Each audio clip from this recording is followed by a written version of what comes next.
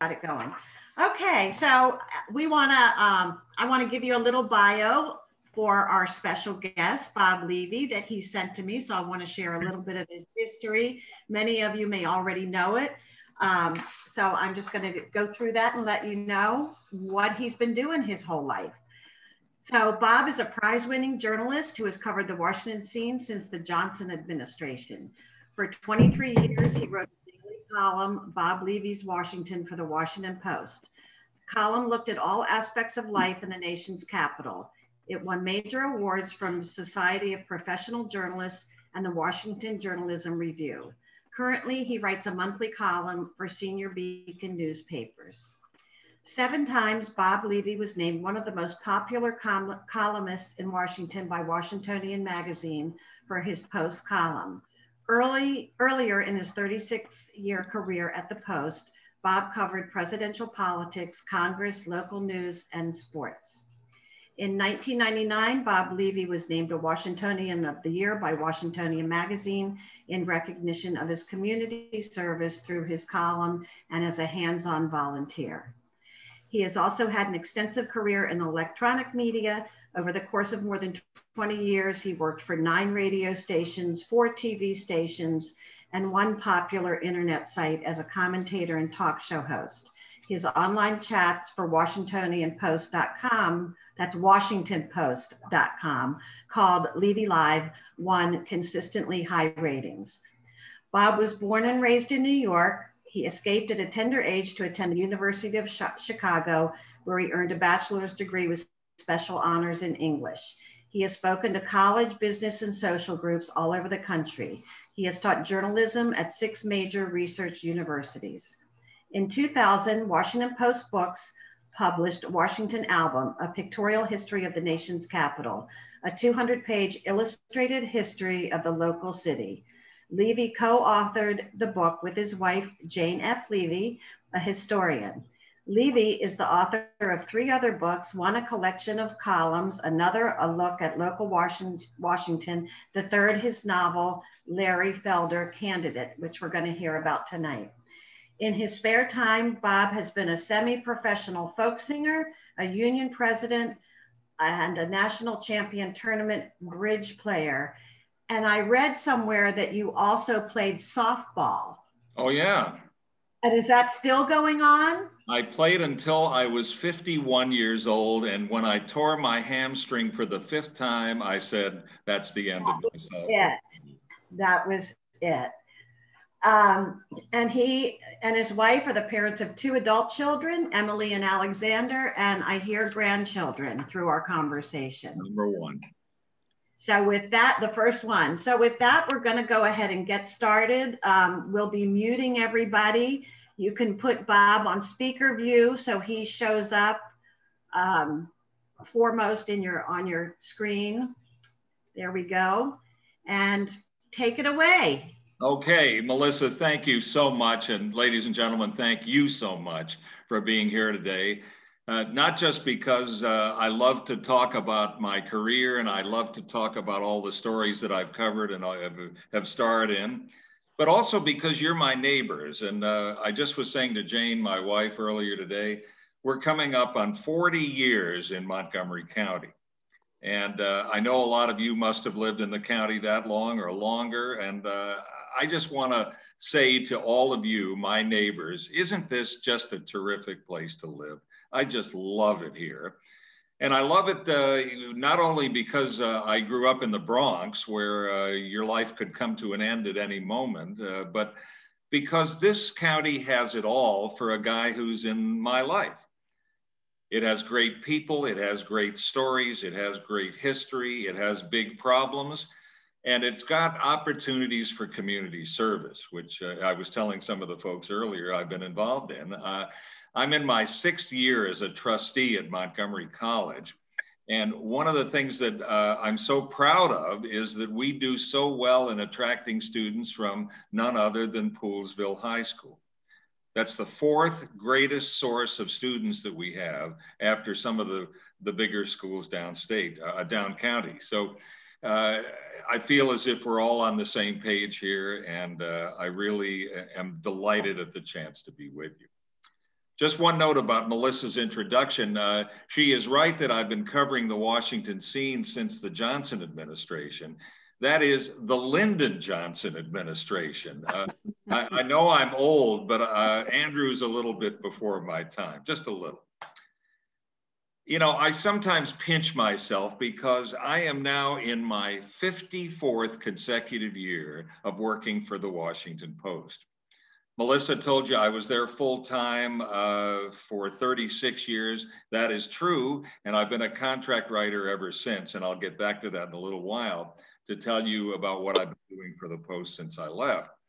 But before I really get going, I hope that all of you are loaded for bear tonight, because once I'm done, I'm going to open the floor to questions, and please feel free to ask anything you like. That means anything.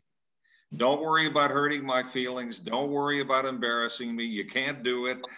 The only thing I can't fix anymore, folks, and I'm sorry about this, is the kind of calls I used to get at the Post all the time from people who said, the guy threw my paper in a puddle this morning and I'm just so mad. And I would call my guy up in circulation and I'd get a fresh, dry paper out there within 20 minutes. I can't do it anymore. So if that knucklehead threw your paper in the drink this morning, sorry, just dry it off. All I can do. Whoops. Was that an oops? Okay, well, I'll go on. If that was an oops, sorry, I'll go on anyway.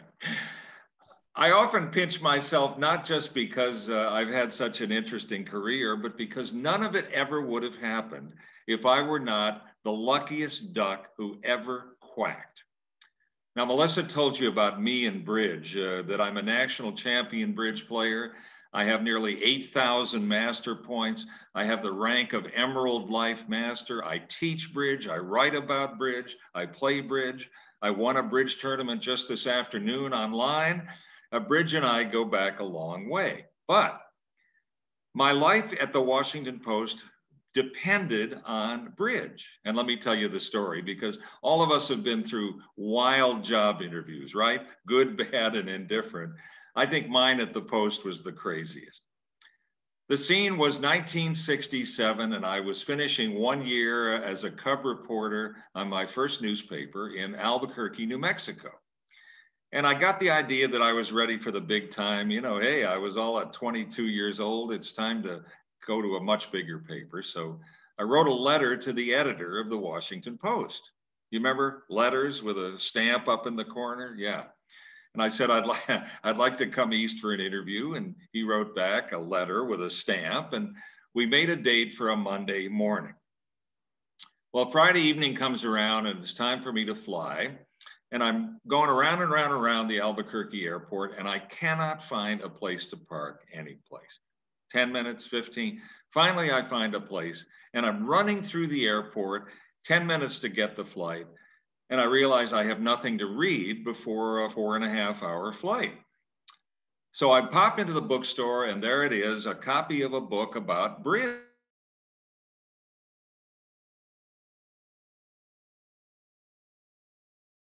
East, had a nice weekend in Washington, showed up bright and early for my 9 a.m. Monday morning appointment at the Post. And for all of you who go way, way back in Washington, this is the old Washington Post at 1515 L Street Northwest. Well, I'm getting escorted up in the elevator by this young woman, and she said, oh, didn't they tell you that Mr. Wiggins isn't the editor of the Post anymore? And I said, what? Yeah, over the weekend, President Johnson has named him the ambassador to the United Nations. And there's a new guy in the corner office. I've never heard of him. He's never heard of me. He's taking over Wiggins's appointment. So I said, okay, fine. And the guy sticks his hand out and says, hi, my name is Ben Bradley. In just 6 years, Bradley will be the most famous newspaper editor in American history. And if you've seen the movie All the President's Men, folks, I hope you have, Jason Robards Jr. just absolutely nails Bradley in that movie. He's got him. He's alternately your best friend and your all business guy. He can just toggle back and forth. So we go into his office and he says, sit down. And he says, how was your flight from Albuquerque? Oh, fine, da, da, da, da, da. And then all of a sudden he flicks it on. And I'm going to do Bradley's voice because he really did talk like this. He looked at me and he said, "All right, what's the last book you read?" Uh-oh.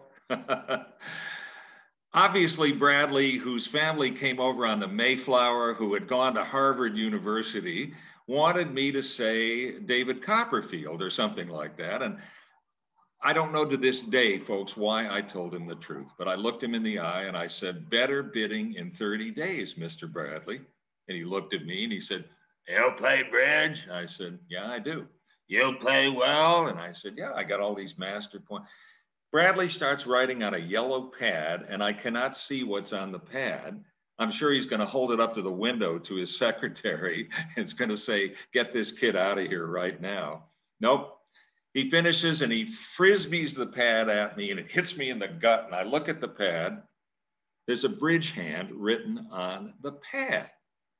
And here's Bradley. "I was playing with my wife last night, and that's her hand. And I opened a bidding with one club, and do you believe she bid one diamond with that hand?" He was still mad about it the next day. So here with my entire future hanging in the balance, I looked at the hand and I too would have bid one diamond with that hand. But I looked at Bradley and I said, "Oh no, sir. Oh no, I would have bid one heart with that hand." And then I get 10 minutes of Bradley reminiscing about how he used to fleece the suckers in the dorm at Harvard in the 10-cent a point bridge game. I think he thought I was Fast Eddie or somebody, but after 10 minutes of this, he stood up and shook my hand and he said, "You've got the job." And so I can go to my grave saying that by sheer chance, I was the first person hired by the legendary Ben Bradley. But that, of course, was just the beginning. I sat between Bob Woodward and Carl Bernstein during Watergate. I had a first-name friendship with the amazing publisher of the Post, Katharine Graham. And of course, as Melissa has told you, I had my own column in the Post for nearly a quarter of a century. It was a great ride, and it was a particularly great ride when I look back at all those years and all the people that I worked around. You know, I was at least a generation younger than the big stars on the paper at that time. And I look back at them, particularly the political reporters, whom some of you may remember. David Broder, who was the chief political correspondent for many, many years. Haynes Johnson, who won 4 Pulitzer Prizes. Bill Grider, who only died a few months ago, who often wrote the front page political wrap-up stories.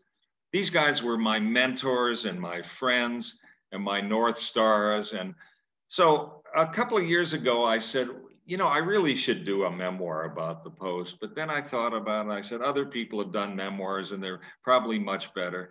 What if I tried my hand at a very realistic novel about the 2 things that I really know and love? Number 1, downtown journalism, and number 2, Montgomery County, Maryland. And so, ladies and gentlemen, here is the result. Larry Felder, Candidate, my book.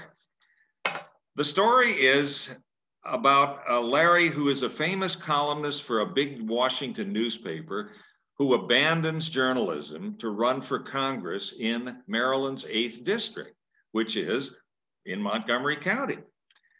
And a lot of stuff happens to Larry, good, bad, and indifferent. He runs into the unforeseen, he runs into love, he runs into misfortune.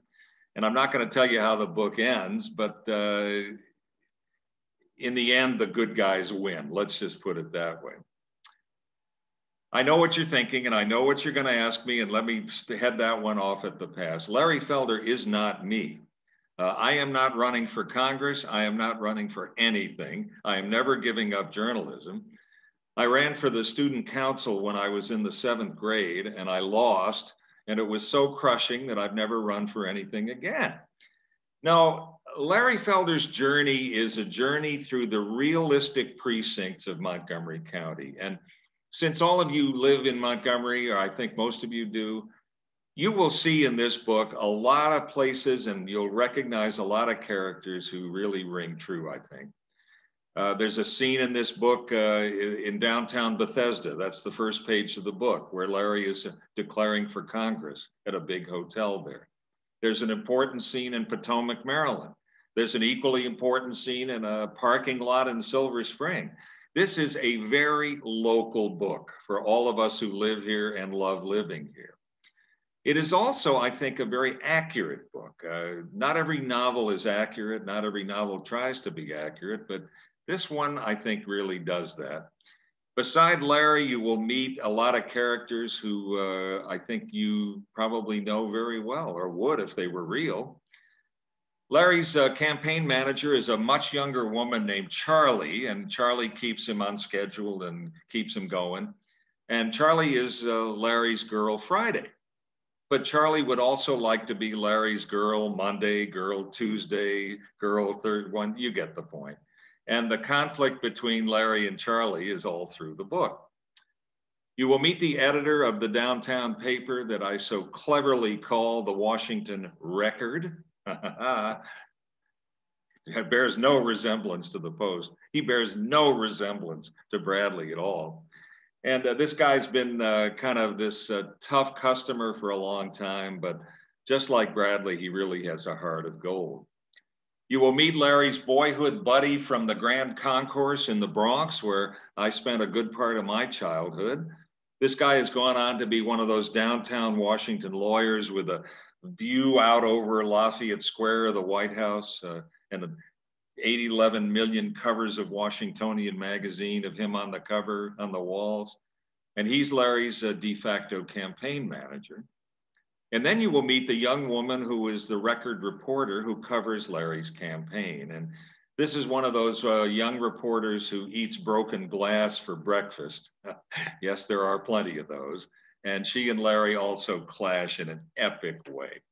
The book has gotten lots of nice notices and lots of lovely reviews. But I think the best one, folks, has come from none other than Congressman Jamie Raskin, who represents the 8th District of Maryland. You've seen Jamie on television just yesterday leading the impeachment. He's in his 3rd term now. I've known him since he was 16 years old. That's how old I'm getting.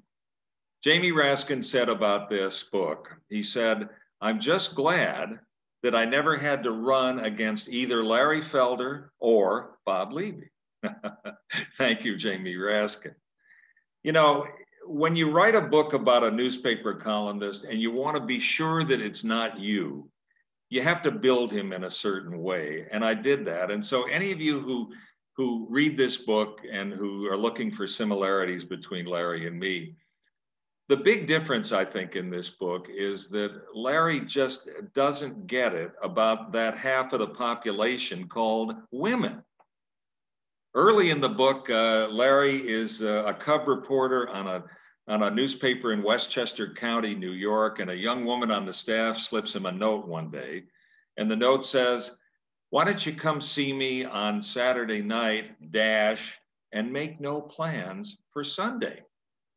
And Larry, the nerd, calls her and says, "Should I bring a jacket and tie?" And then later in the book, when Larry is getting going with the woman who becomes his wife, she says to him, "Larry, you launch 1,000 fires in my tummy." And Larry looks at her and says, "Would you like a Tums?" I haven't been single in a very long time, folks, but I promise you that when I was a lot cooler than that, a lot cooler. So Larry Felder candidate is so accurate. I got to tell one on myself there because I almost stubbed my toe. I was doing a session very much like this, and I was telling the story of Larry's campaign in the middle of the campaign. He lives in Bethesda on Green Tree Road in the book, and one summer night, he decides to take a walk very late at night. And I'm sure you've had this experience in Montgomery. You're kind of padding along in your shorts and your t-shirt and your flip-flops, and it's a summer night, and you can hear the TV sets on in the houses around you, and you hear the cicadas, and flop, flop, flop. Larry's walking along. And just for no reason, I put in the book this. I said, as Larry walked along, a discarded styrofoam coffee cup from the Dunkin' Donuts at Montgomery Mall blew down the street past him. You know, just a little color, right?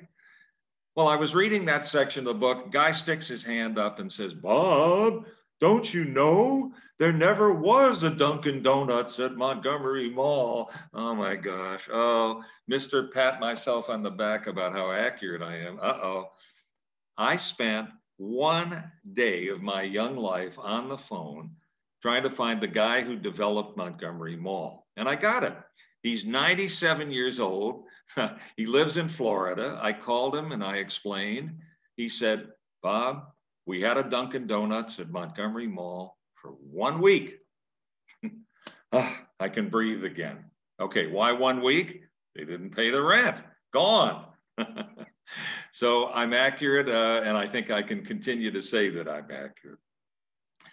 You know, I look back on the people at the Post, and for Bob Woodward and Carl Bernstein, who are now the two most famous journalists who ever lived, it was quite a journey. And I have no regrets about my time at the Post whatsoever. It was great. But the only regret I have is that I am not in the movie. I should be in the movie, because I sat right between Bob and Carl. And every day during Watergate, 2.5 years of high wire, big time journalism, some of the greatest stories ever reported and written in American life. Every day at about 5:45, squadrons of editors would come and hover over us, and they'd say to Woodward, "What do you got today, Woodward? What do you got?" And they'd say to Bernstein, "What did Nixon say today? What did he say?" And there I was in between them, not writing about Watergate. So here's the one line that I should have had in the movie that would have won me Best Supporting Actor for sure. For sure. I turn a little bit to my right, and I would say this every day: "Could you guys please go somewhere else? I'm trying to get some work done here." They never would.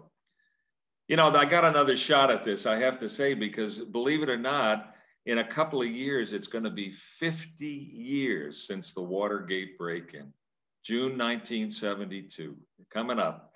So there's a lot of gossip that they're going to make a remake of All the President's Men. And so I think I might get my shot this time. Either that or Brad Pitt will play me, one way or the other. You know, Bob and Carl could not have come from more different backgrounds. And the fact that they made such a great team, such a Batman and Robin together, is really quite remarkable. Bob was the son of a Republican judge. He grew up on the North Shore of Chicago. He spent all of his spare time at a country club.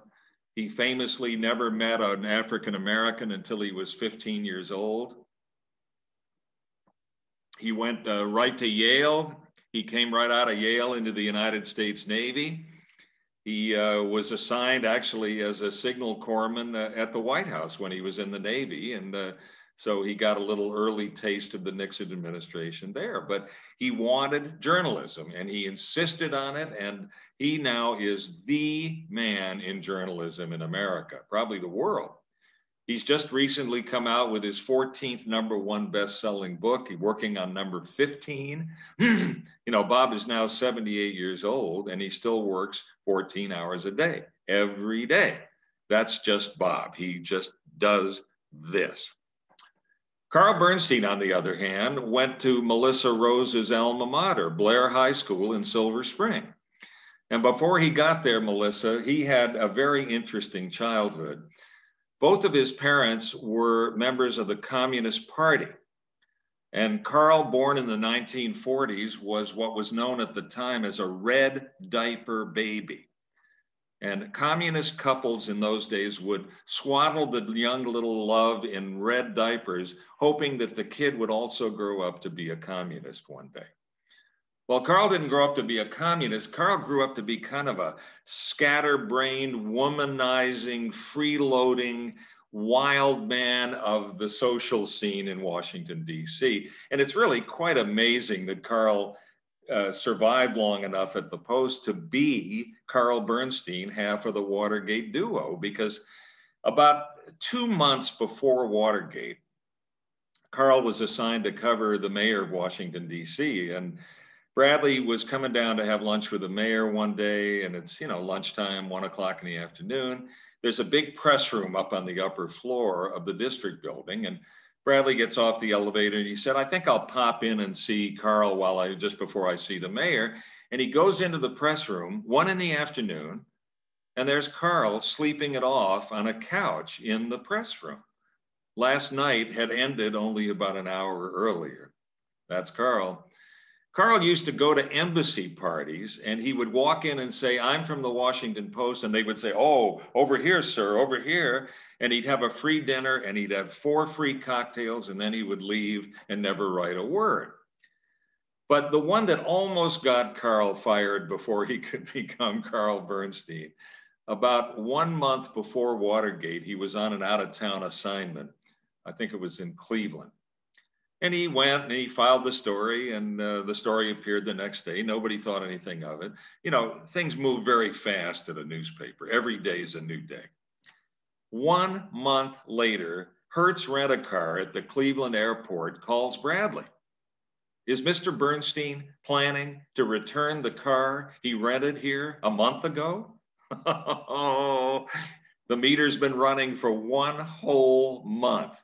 The tab was up into the hundreds, maybe the thousands, and Bradley was not happy. I hope that some of you have served in the United States Navy so you can check me on this one. Bradley was on a PT boat in World War II alongside another young Navy officer named John Fitzgerald Kennedy. They got to be big buddies, but Bradley always said that the major thing that he learned in the Navy was how to curse for 2 consecutive minutes without repeating himself. Try it sometime. You can't. You'll be out of gas after 20 seconds. But I stood there in the newsroom and I listened to Bradley let Carl have it for the whole 2 minutes of obscenities and profanities and probably more. And Bradley wanted to fire him on the spot, and cooler heads said, no, no, no, no, no. And now he belongs to the ages. That's the way it goes sometimes. Katharine Graham, on the other hand, was just as unlikely in some ways as either Bob Woodward or Carl Bernstein. Many of you may know the history of the Post, so I'll just capsulize it for you. The Post was bought in the 1930s by Katharine Graham's father at auction. It was worth almost nothing. As the old joke said, it was the 5th newspaper in a 4-newspaper town. And in the late 30s, one did not give a newspaper to one's daughter to run. He gave it to the daughter's husband, a man named Philip Graham. And Katharine Graham, his wife, did what wives did in those days. She was a diligent hostess. She had babies, 1, 2, 3, 4. She ran dinner parties. She never dreamed for a second that she would work for a living. She didn't have to. Her husband was doing it all. Her husband made the Washington Post what it is today. He continued to build circulation. He merged with the Times-Herald. He outlasted the Evening Star and the Daily News. He bought Newsweek magazine. He bought Channel 9. He turned the Post into quite a colossus. And then one day in 1963, he shot himself to death. And suddenly Katharine Graham, his sudden widow, had to make a decision about this newspaper. Would she run it? Would she sell it? Would she run it with help? What would she do? She had never done anything. She decided to run the paper, and the rest you know. She turned out to be one of the most successful, if not the most successful, publisher who ever lived. She not only stood up to the Nixon administration twice, once in Watergate and once slightly before in the Pentagon Papers dispute, but she built the Post into one of the most successful companies in America. It was, at the time she stepped down, one of the 100 most profitable companies in the world. And that is in a community, as all of us know, that is nowhere near as big as the New Yorks and the Chicagos and the Los Angeles. Now, how did she do this? Well, Katharine Graham had a kind of determination that very few have, but she also had a sweetness about her that I will never forget. And I want to tell you these 2 stories about Katharine Graham because I think they'll illustrate the 2 sides of her. All of you have been around a long time will probably remember a little over 30 years ago, Giant Food was running a promotion where you could put together your grocery receipts and bring them into your local Giant, and they'd give you computer equipment for your kids' school. Remember that? They did this for several years, and it wasn't a big deal. You know, you and your neighbors would get some receipts together, you get a mouse or something for your kids' elementary school, and that was that. Well, at the time, Giant Food was by a long way the biggest advertiser in the Post. $160 million a year. That's a lot of money. And it wasn't quite that you didn't mess with Giant if you were working in the newsroom, but you didn't want to do anything stupid either. So one year, as Giant was doing this again, I got a brilliant idea. I said, Levey, you have 1 million readers a day. Why don't you ask them to send you their receipts? And then you, Mr. Wonderful, can bundle all of these receipts together, and you find some school in Southeast Washington that would never have any way of participating in this, and they can have not just a mouse, but a whole computer lab. And so I did this for 3-4 years, and I think it's a measure of how big a deal the Post was in 1990 or so. That in a couple of those years, I collected more than $20 million worth of receipts just by writing about it. Quite amazing. That didn't mean, by the way, $20 million worth of computer equipment, not even close, but it was a lot, and we were doing well. And I was getting set to do this for another year, and one day my phone rings. And it's a guy I don't know, and he identifies himself as some vice president at Giant Food, and he starts screaming at me. Bob Levey, you have to stop doing this right this minute. Bob Levey, don't you know that we spent $160 million on your newspaper? Bob Levey, do you want me to call Katharine Graham and get her to tell you to stop doing this? Bob Levey, don't you know that the whole point of this campaign was that no one would ever redeem these receipts? Surely you understand that. Well, I don't know who hung up on whom first. It was probably about a tie. But I remember putting the receiver down and thinking, Robert, you are in trouble.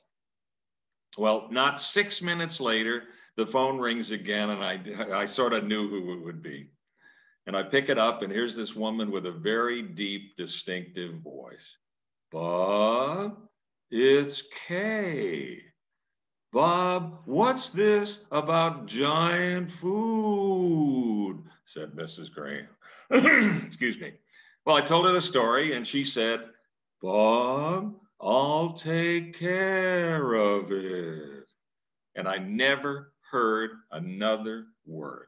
Katharine Graham stood up to a $160 million advertiser on behalf of one guy writing one column just because she thought it was the right thing to do. My gosh. She always said, my job is to build the sandbox and put sand in it, and then you guys get to play. Well, indeed. But she certainly backed us when we needed backing, and I will never forget that. Nor will I ever forget this, folks, because Katharine Graham had a heart that so many people say doesn't exist in corporate America.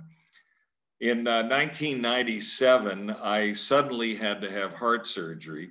I almost dropped dead on the street in downtown Washington the day before I had it.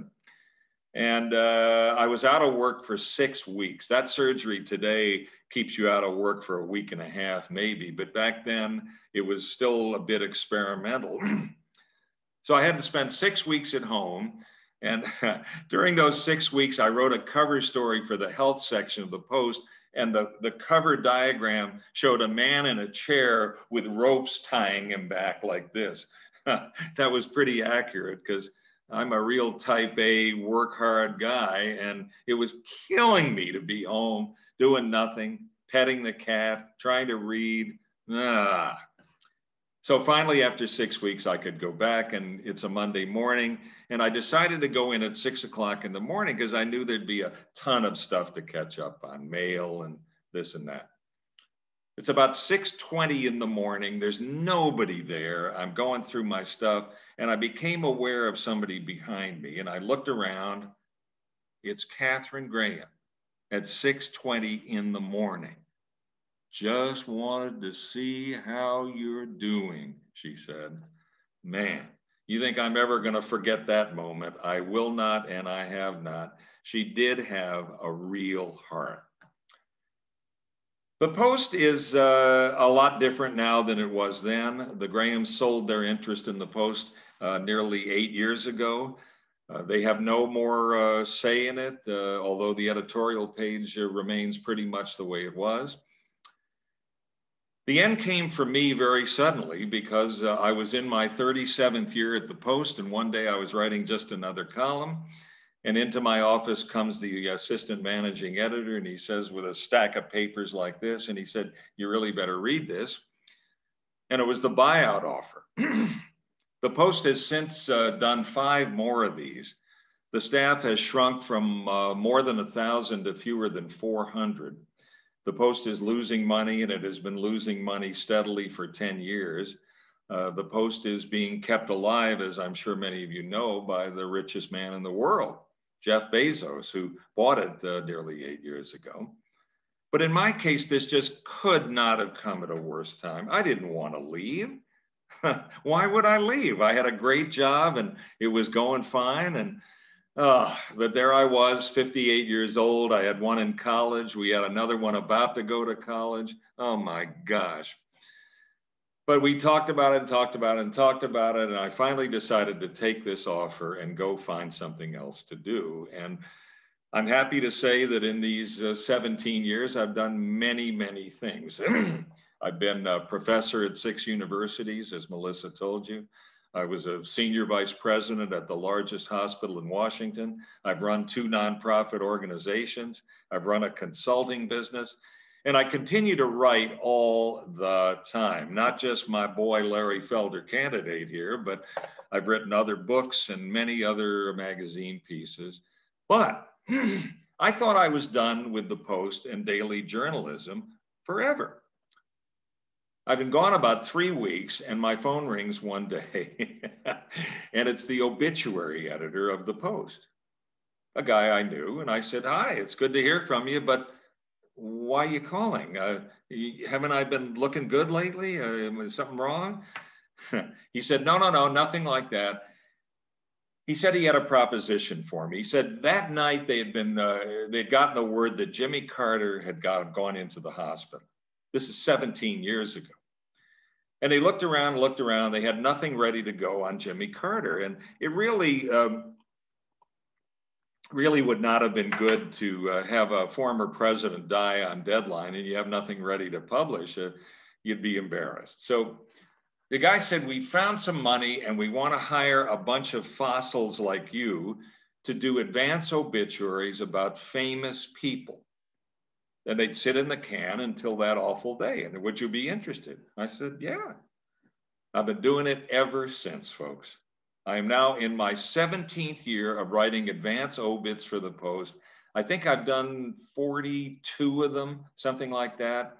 And these are people you know. These are people you voted for, people you voted against, people you've seen on TV, athletes, that kind of person. But here's the amazing part. Of those 42, only 4 of mine have died. So my daughter wants me to get new business cards that say, "If you want to live forever, have Levey write your obituary." Well, I'm not quite ready to promise that, but this has been in some ways the most interesting and weird assignment I've ever had, because I still am asked to speak around the community, and I do a lot of events around the community, not so much since the pandemic, but before that. And very often I'd had this wild experience of walking into a hotel ballroom, black tie, I'm going to be the MC, and I walk in and I see across the room someone whose obituary I did 10 years ago. Now, he doesn't know it, but I know it. So I always do it the same way. I walk over to the guy and I say, "Senator, how are you, sir? It's good to see you." And he'll shake my hand, back when we were shaking hands. And he'll say, "Bob, I'm good. It's good to see you." And then I'll say, "You feeling okay?" Just my little private joke with myself. If you've always wondered who wins battles at a newspaper, and this goes on in Larry Felder Candidate all the time, The answer is the editors, but sometimes their decisions are just a little bit out there. I want to tell you two more stories about that, and then I'm going to open the floor for questions. One of the four of mine who died was a wonderful congressman from Peoria, Illinois, whom some of you may remember. His name was Bob Michael, and he was the Republican leader in the House for a long time, I think for 16 years. Bob Michael, in some ways, had the perfect American life. He born and raised on a farm in Peoria, went abroad during World War II, Purple Heart, came home, married the local girl, worked for the local congressman, became the local congressman. This guy was so great and so nice. On all of my radio shows, I would have him as a guest, and he was always the best guest, just so good. Bob Michael had, incidentally, a very good bass baritone singing voice. And one day, in the middle of his time as the House Minority Leader, he was down in the well of the House where we, if you were watching TV yesterday, where they were counting the impeachment votes right there. And he's doing the business of the free world, and he looks up into the gallery. If any of you have ever been in the House gallery, it's very small. It looks huge during TV and during the State of the Union. It's very small. It's easy to see who's up there. So Michael happens to look in the visitors gallery, and guess who's up there? Bob Hope. So Bob Michael loosens up his voice. He stops everything and he looks up there and he sings to Bob Hope, "Thanks for the memories." Now, how cool is that? You'd have to be dead and buried yourself not to put that in the obituary of Bob Michael, which I did, and they took it out. They took it out. They, oh no, we've got to write a Newt Gingrich and this bill and that bill and Republican this and Democrat. We got to take it seriously. So we argued for about 6 minutes, and as usual, the editors won. But I passed that story along to you because you never read it in the Post at the time, and you'll never read it now. And then I want you to come with me on this last one about how editors and reporters sometimes clash, because this one I thought was a perfect example of how it's never clear who wins and who ought to win. A couple of months ago, the editor called me with my latest assignment. Oh, and by the way, I don't ask to do certain people. They assign me. I am not doing Donald Trump. I am not doing Bob Levey. I am not doing Joe Biden. They assign me to do people. And I'm not allowed to tell you who I've done and who I'm doing, but I'm going to break that promise right now because this story will not make any sense unless I tell you. They assigned me to do a singer named Tom Jones, whom some of you may remember. He was a big deal in the 60s and 70s. Remember? Tight blue jeans. It's not unusual. Remember him? Yeah. Well, I never really knew Tom Jones, and I started on the obit the way all of you would. I listened to about 3 hours of his music, and I came to the unmistakable conclusion that Tom Jones cannot sing. Oh, and I forgot to mention that the editor, when he gave me that assignment, said, "Bob, you've been doing great work on this stuff, but I want you to let your belt out a little bit, write a little more from passion, swing from the heels," he said. "Write the heck out of it," he said. I said, "Okay, cool." So I'm listening to Tom Jones and I'm thinking, what? This guy can't be.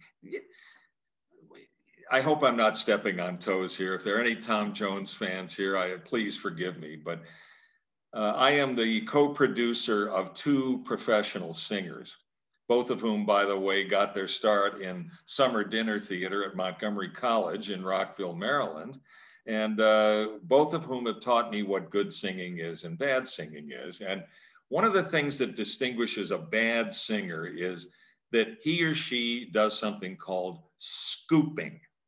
And here's an example of that. Tom Jones made $1 zillion recording a song called "The Green, Green Grass of Home."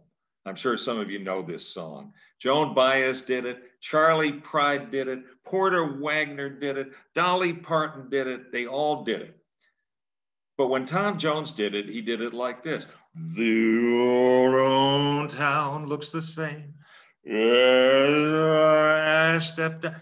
He scooped up to the note that he wanted to sing. So Bearing in mind what the editor had told me, I wrote the following paragraph in that obit. I can't believe I did this, but I did. Remember he told me to swing from the heels and write the heck out of it? I wrote this. Tom Jones is one of 3 male entertainers to have a highly successful career in the 20th century without being able to sing, period. The other 2 were Rex Harrison and Willie Nelson, period.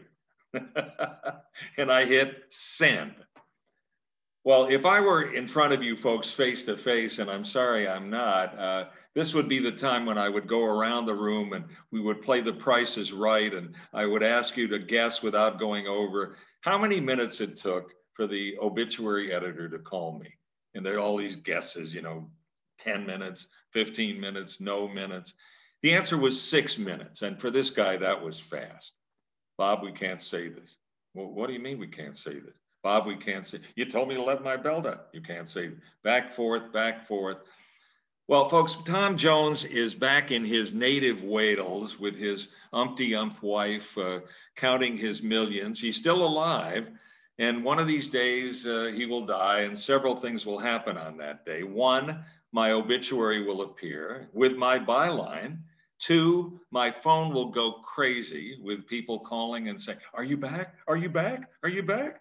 Well, I'm not back. It's kind of like being queen for a day. My obituary will be up there for a day, and then I'll just have to wait for somebody else to die.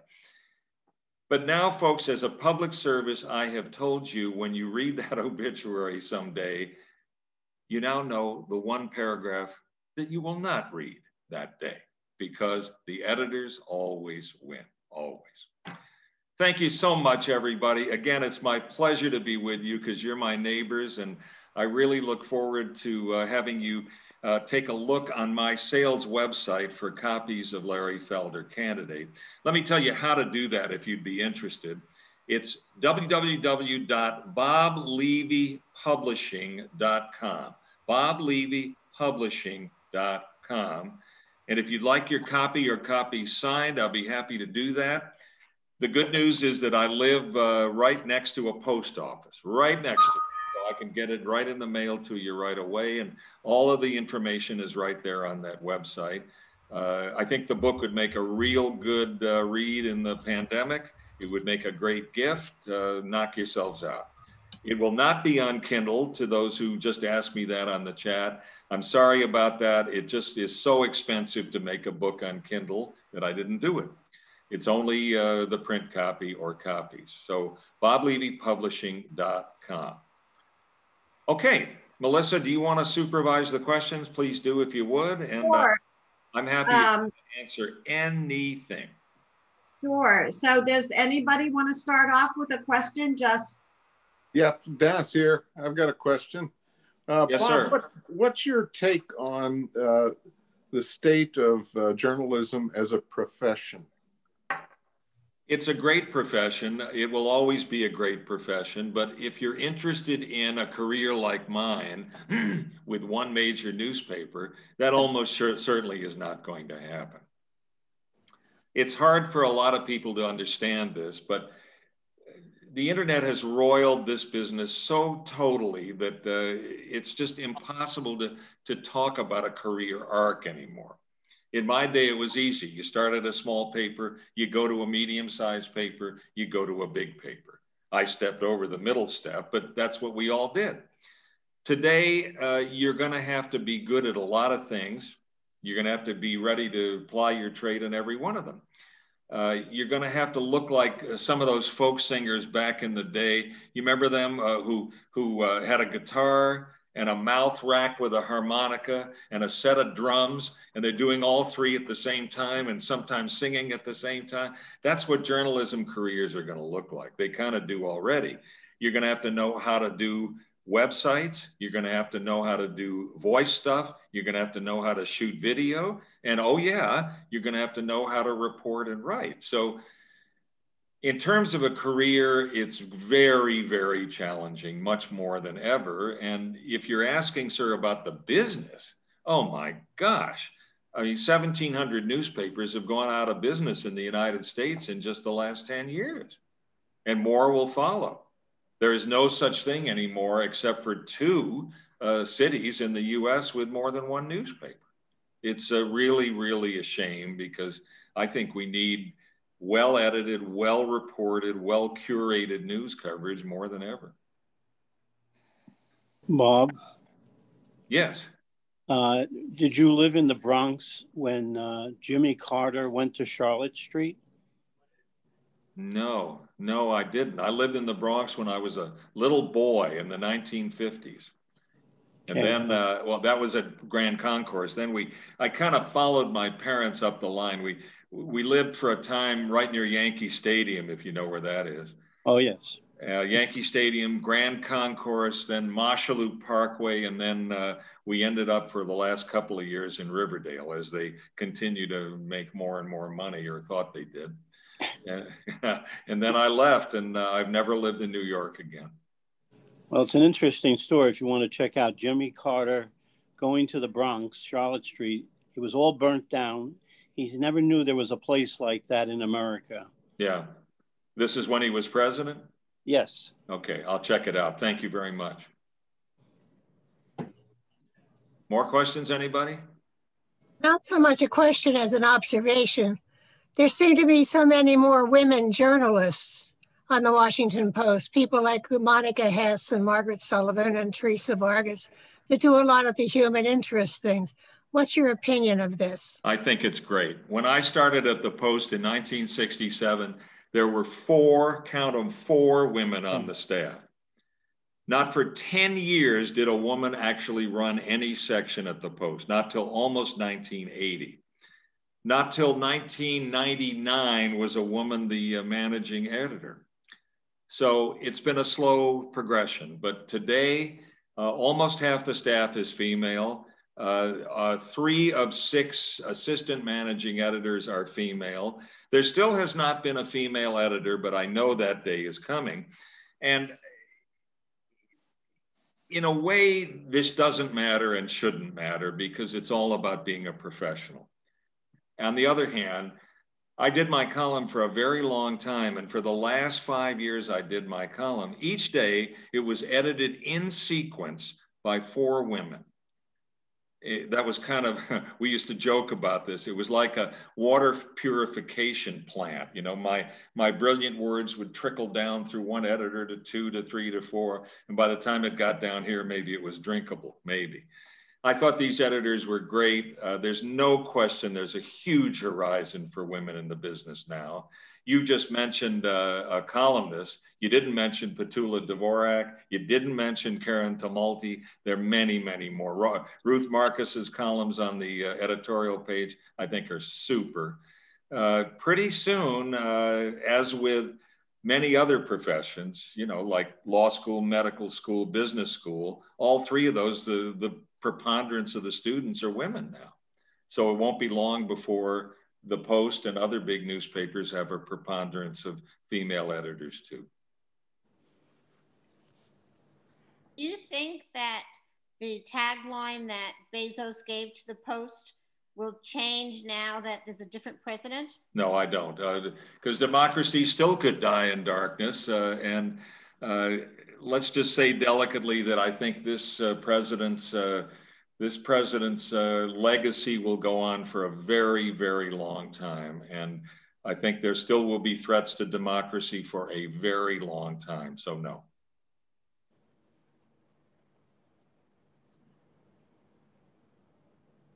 Other questions? I have one.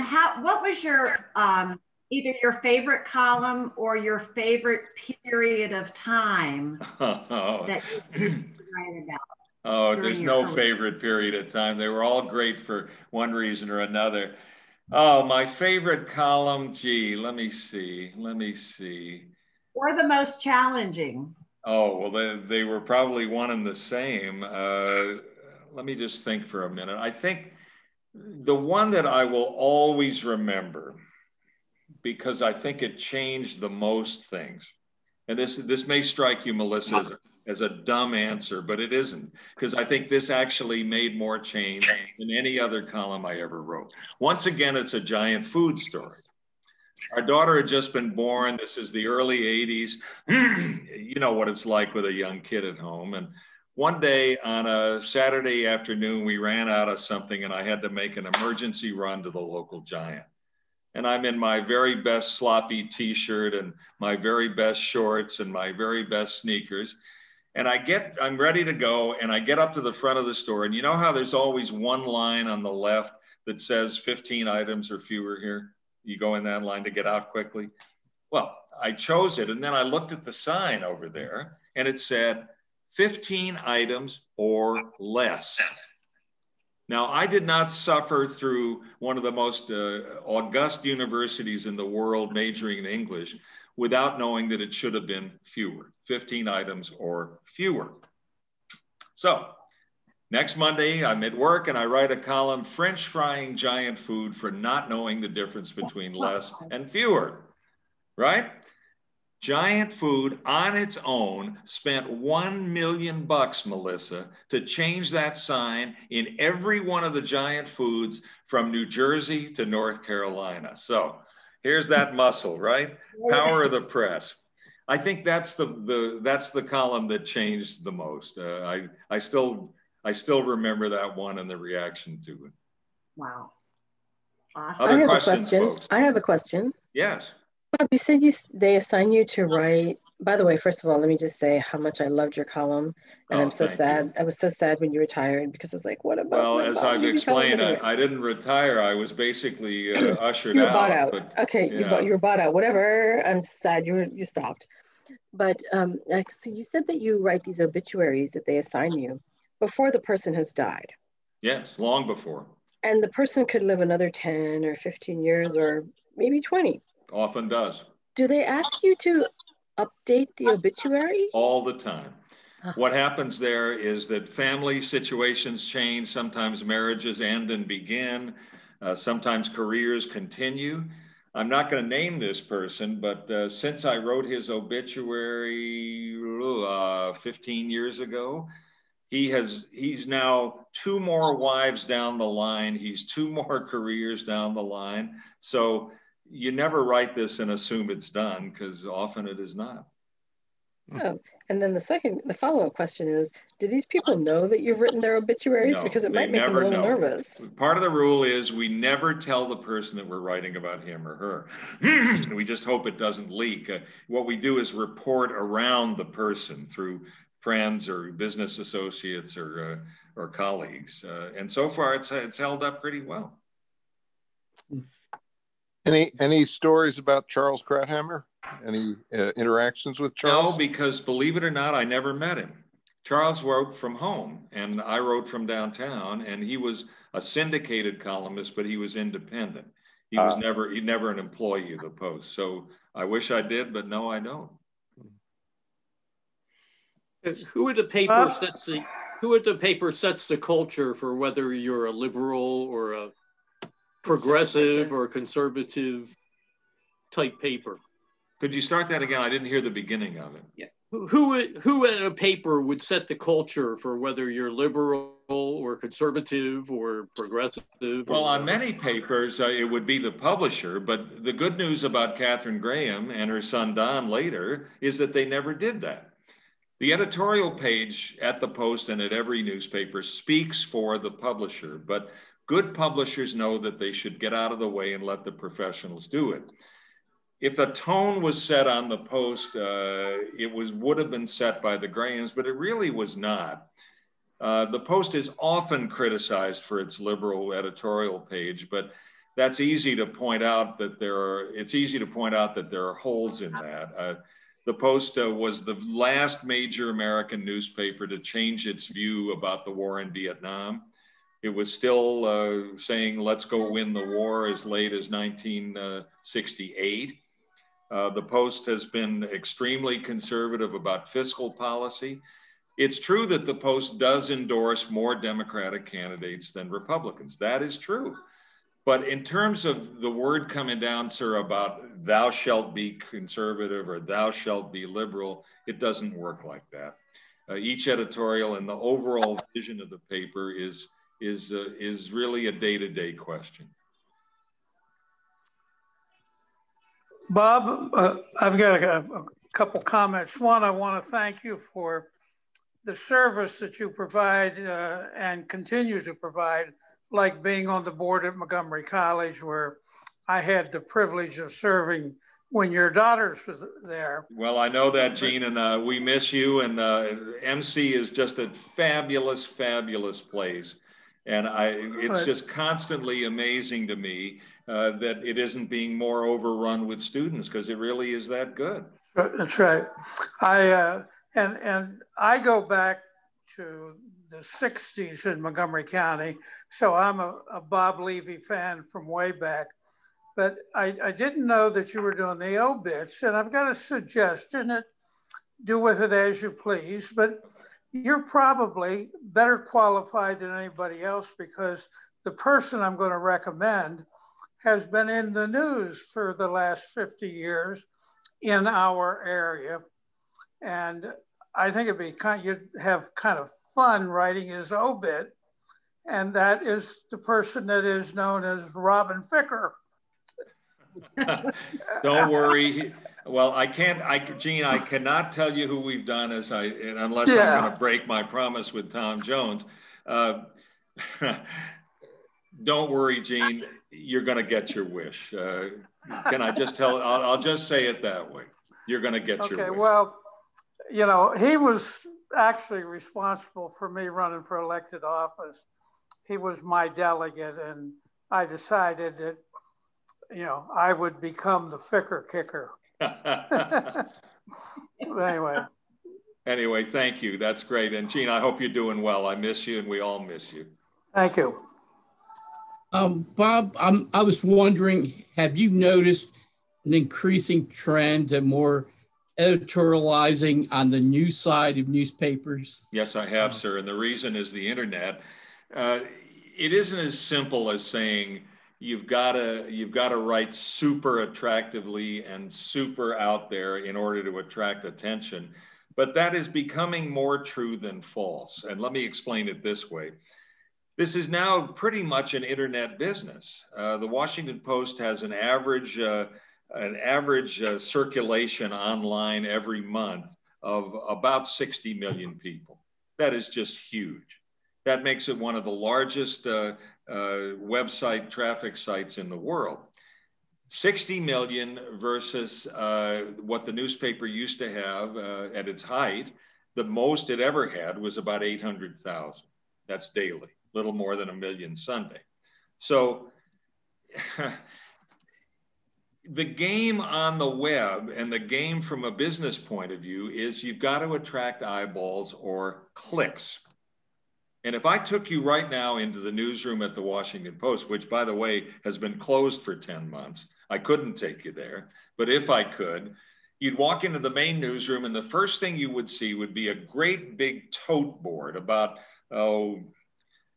maybe 50 feet long and 12 feet high, flashing green lights, blue lights, yellow lights, changing all the time. And this would be the up to the second tally of which stories are attracting the most clicks on WashingtonPost.com. You can see where this could lead. For example, sorry for the long answer, but it's important you understand this, that you can set your phone to alert you anytime WashingtonPost.com carries a story that is of interest to you in any way. So let's say that that you were really interested in Jerry Lewis. And Bob Levey, you're covering the talk I just gave, and you wrote a story and it said, Bob Levey spoke before the Poolesville Senior Group on Thursday night, January 13th, comma, and Jerry Lewis was not there. Well, you'd never write that, but if you did, and if your phone were pre-programmed to get you to every Jerry Lewis mention, then I would get a click from you. And that could affect my future assignments, my career arc, merit raises, salary, if I were cynical about it. But you know, there's been a lot of bad about the internet, and this is one of the bad things, that it's so easy just to say that it's a game of clicks and money now. It isn't, it shouldn't be, but more and more there is pressure on smaller newspapers and smaller sites that just aren't going to be able to make it financially if they don't get clicks. Wow.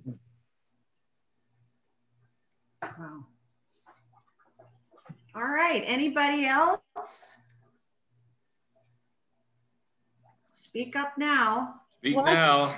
I want to know who did those fabulous paintings behind you. Oh, well, Jean Cunahan will remember this person. Her name is Bobby Schulman. Oh my gosh, of course. You know Bobby Schulman? Of course. I thought they looked familiar. Yeah.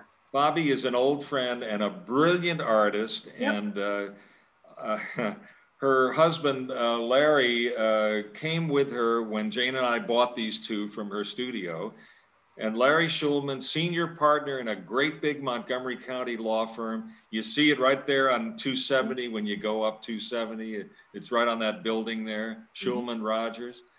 Larry Schulman, like a good obedient soul, came in, and he's the one who nailed up the little thing that holds these paintings here. I love it. Bobby Schulman is tremendously good at this. And all of the Zooms that I do are right in front of her two portraits here. And people ask about it all the time. They're great. Bob, did you have the opportunity to travel on assignment? Well, not that much. I mean, the one thing I never did, sir, was a foreign assignment. I did travel a lot within the United States on various assignments of one kind or another. I traveled all the time when I was in sports because you had to do it. In 1973 and 74, I covered the NBA team here in Washington, then known as the Bullets, and I traveled all over the country with them all the time. And I led the league in washing out my underwear in hotel sinks. That was, you know, I look back on that year and I just think that in some ways was the most amazing year I ever spent. In those days, this isn't true now, but the pro basketball teams would fly commercial. And let's say we played in Chicago on a Monday night, and then we were scheduled to play in Kansas City on a Wednesday night. The league rules said you had to get there at least 36 hours ahead of the game because they were worried about snow and cancellation. So we'd always have to fly out at 6 a.m. the next day, you know, having gotten about 4 hours sleep. So there we are in the departure lounge at O'Hare Airport. And there's me and a couple of other people. And there are 12 people who are all 7 feet tall. And they're all lounging, you know, like this in their seats. And everybody's exhausted. And there's some little old lady over there who's looking at us, looking at us, looking at us. She can't stand it anymore. She would come over and say, I know, you boys must be basketball players. And then one guy on the team would say, oh no, oh ma'am, no, we work in a circus. We're the dumb guys. And he got these little old ladies going and all the guys are laughing like this. And anyway, that was one thing. There were many things about that year, but boy, oh boy, does that cure you from any desire to fly again or be in a motel again. That year just did me.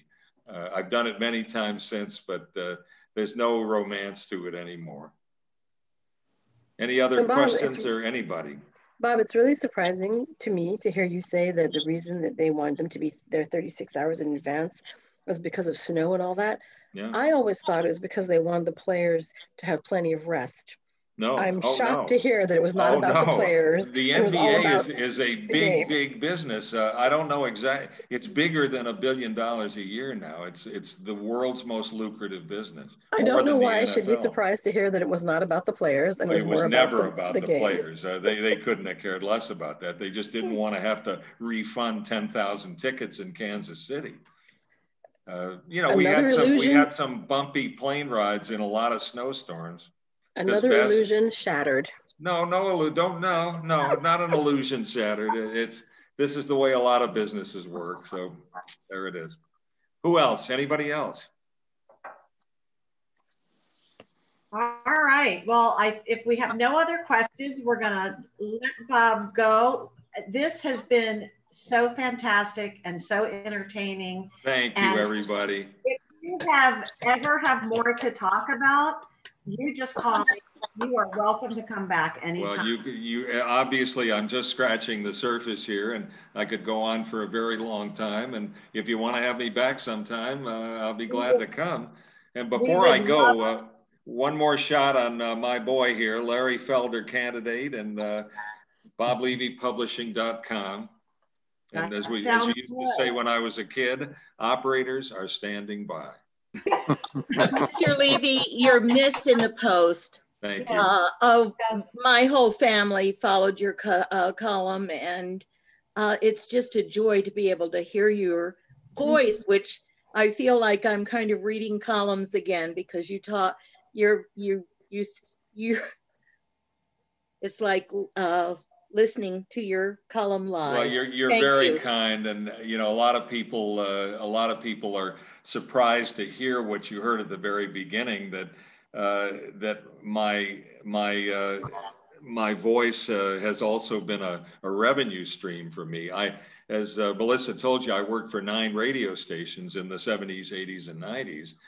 And just to take myself down a peg, I worked at WTOP 3 different times.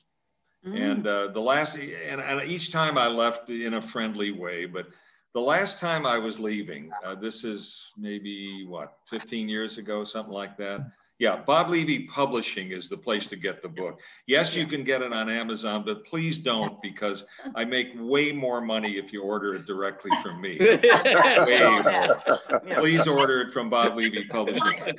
So I'm leaving WTOP for the last time, and the big boss says, you know, Bob, no one ever said the big slogan on WTOP as well as you did. I said, really? He said, can I hear it just one more time? So I gave it to him. Ready? Traffic and weather together on the 8s. We'll be right back after this. Hey. The guy says, look, can I record you saying that? And I said, okay. And I never asked him for a dime. That's how dumb I am. And they used my little bump, what I just said to you, for the next 12 years. Daytime, nighttime, Saturday, Sunday. I could have made millions. Didn't do it. Anyway, Melissa, if you'd like to have me back sometime, I'd be happy to come. And I do expect to publish at least one more novel, and I've got 2 written now that are doing the rounds in New York. So maybe we can do it. Yeah, and I can't wait to read this one, and I may even suggest it to our book club. Oh, listen, I'm happy to do book clubs, and all of you, I'm happy to do any other organizations that you think might be interested in me. This means church groups, synagogue groups, whatever. You know what your groups are, and I'd be happy to meet with you, especially since we're all in Zoom jail here all the time. Even a small one, yes, sure. Yes. I don't know how many we. And just for those of you who know, we're starting one through the Senior Center also. Oh. Meeting the 4th Monday of the month. So 25th. Carol, if you're interested in joining another one, just check out our website. And this will be our first month, and so we'll be choosing books. So I'm going to suggest yours. Please do. That would be great. And again, whoever said on the chat here, I just got a quick look. Please, please, please don't make Amazon any richer than they are. Bezos is richer than I am, and I'm trying to catch up, and you got to help me, okay? And the thing is, if we go through you, you'll sign it for us. That's correct, and that will not happen if you order it from Amazon. Exactly. Well, Bob, thank you so much. This has been just a great evening. Thank you to all of you. And it's, as I said at the very beginning, it's really fun to be with neighbors, and keep going out there in Poolsville, okay? Keep it up. Thank you so much. Thanks, everybody.